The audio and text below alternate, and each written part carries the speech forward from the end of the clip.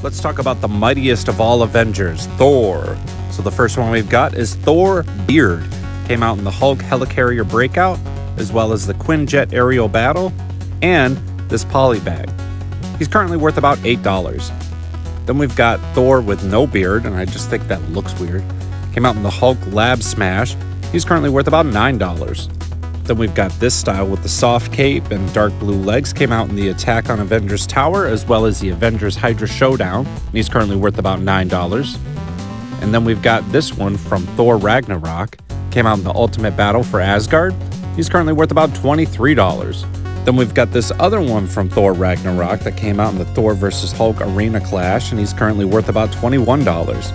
Then we got this itty bitty little short legs one, which came out in the Mighty Micros Thor vs. Loki, and he's currently worth about $3. After that, we've got Thor from Infinity War in Thor's Weapon Quest, and he's currently worth about $6. Then we've got Thor White Jumpsuit. The Endgame version came out in the Avengers Ultimate Quinjet, and he's worth about $5. And after that, we've got Thor with the Spongy Cape. Came out in the Avengers Speeder Bike Arrest, as well as the Avengers Helicarrier, and this foil pack. He's currently worth about $4. Now this next one is the exact same, except the cape is different. Came out in the Avengers Wrath of Loki. He's currently worth about $6. After that, we've got Thor Helmet No Cape. Came out in this Mech Armor set. He's worth about $4. And then we've got Thor from Endgame.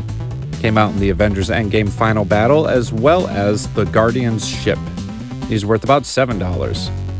And then we got Bro Thor, which came out in the Bro Thor's New Asgard set. He's worth about $9. And then lastly, we've got Thor Red Scarf, which came out in the Avengers Advent Calendar from 2021. He's worth about $3. So if you have all these, you got about $117.